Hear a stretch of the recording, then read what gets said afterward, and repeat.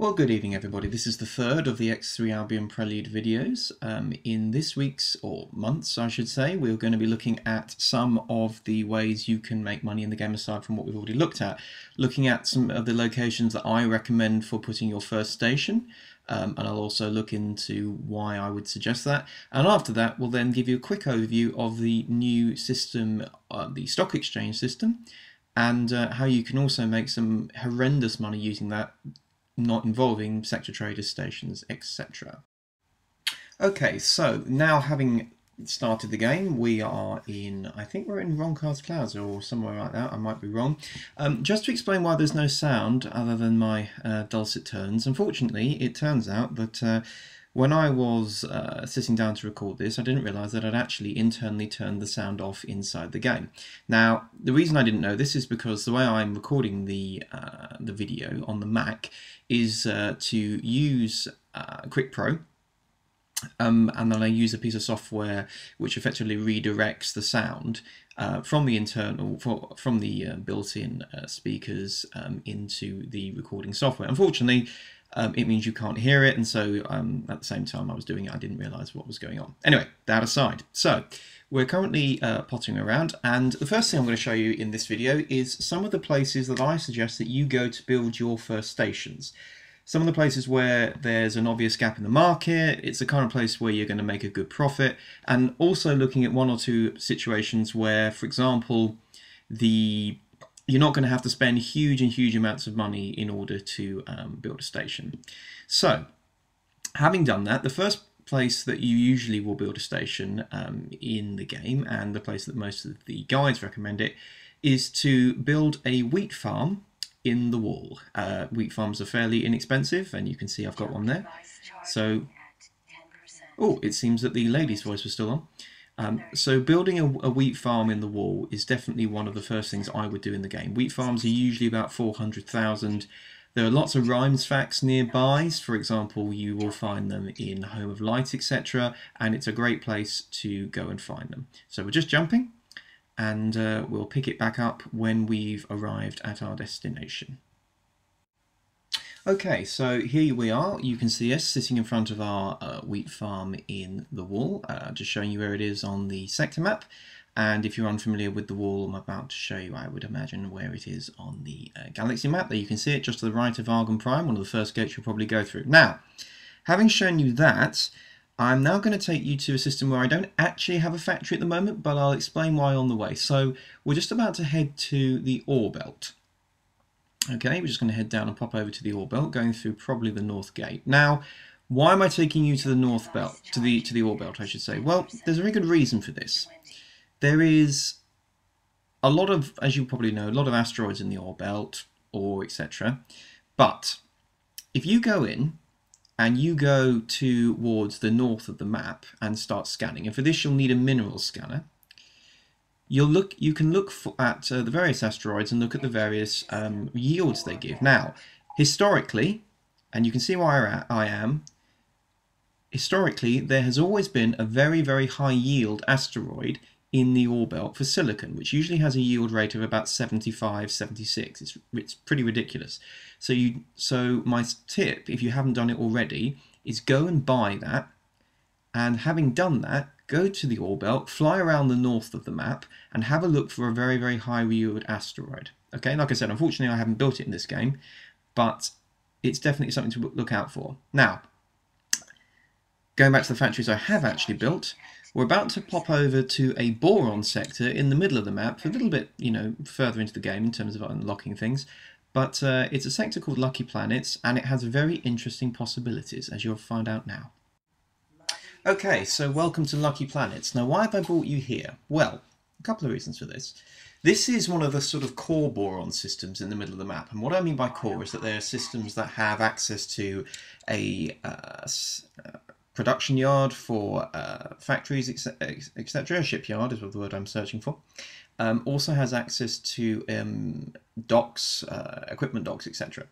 But there's a really interesting thing about Lucky Planets, unlike the systems around it, which is that it's a core system, which when you first encounter it in the game, is lacking a solar power plant. Now, core systems have a very large number of energy intensive industries, usually weapon production, that kind of thing.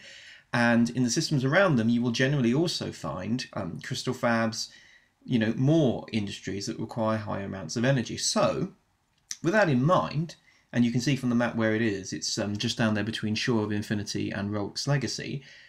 It's a damn good place to pop a solar power plant. And the other advantage of the system is, if you're on good relations with the boron, not only are the boron solar power plants fairly inexpensive once you've got your rank up, but you don't have to worry about the cost of jumping through any gates, because obviously you're buying it and plopping it in exactly the same system as you were previously. Now, I'm just going to have a quick glance at the factories I currently have available. I've only actually got one other available, and that is my solar power plant in Argon Prime.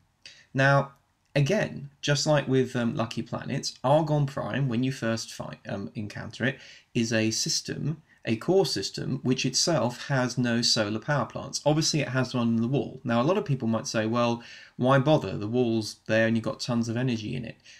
Why would you need more? And my answer to you is, if you actually look at the concentration of solar power plants around Argon Prime, it's actually not very high. And so, believe it or not, by building a solar power plant in Argon Prime, as we're about to jump to, and you can see on the map, you can actually make a huge amount of money. And actually, the very first thing I would ever suggest you do in the game when you're trying to make money is when you get hold of your first little hauler, is to simply run trade runs between the wall and Argon Prime, delivering energy cells, because there's always a demand. Okay, and so we have now arrived in Argon Prime, good sight of the backside of a Titan, which frankly, if you've ever got into a problems with one, is the best part you want to see. You don't want to see the guns. Right, so here we are, pottering around, just going to turn around and head towards our solar power plant. So building on what I was just saying, as I said, yes, there is a large amount of energy in the wall. Yes, it's a great way, and as I said, it's my recommendation that when you are starting out, the very first thing you do is just ferry energy back and forth between the wall and Argon Prime, and also then the surrounding systems, Home of Light, plenty of energy and intensive industries there. You can see the red light, etc. Plenty of stuff's going to need it. But it's just a great investment, and as I said, you don't have the problems as you had with in other systems where you have to transport it. Always try and buy, if you can buy a station and install it in the same system, it's a really good idea. Now, that's the end of my little station rant for the moment. Now we're going to talk to you about the stock exchange. This is a new and improved addition to Albion Prelude, and something that I very much like because it makes you shed loads of money. Right. So you find the stock exchange by going up there and clicking there.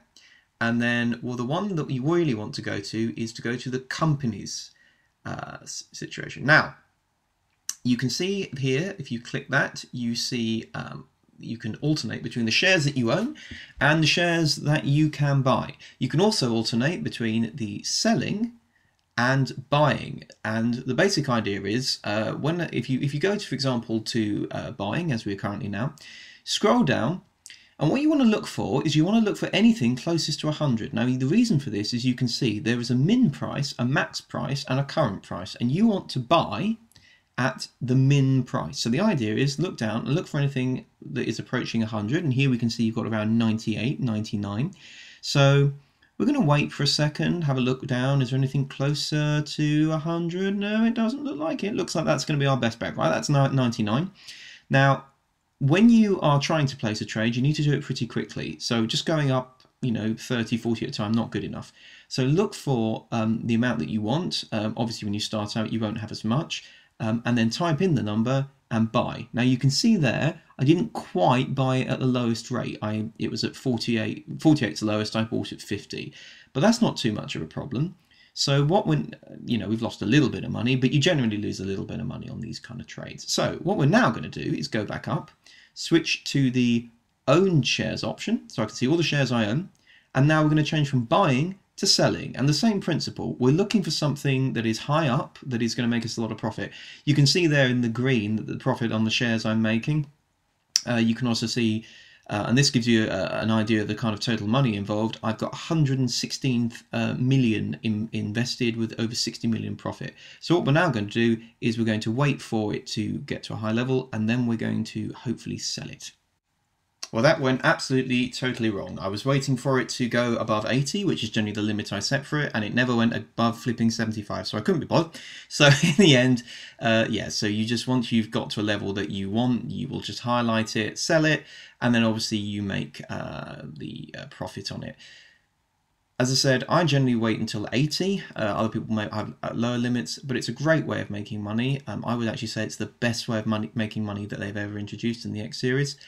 And with that, that's kind of the end of the video. Sorry there was such a huge delay between this one and the previous one, or such a long time, but enjoyed doing it. Hopefully do more, and talk to you guys soon.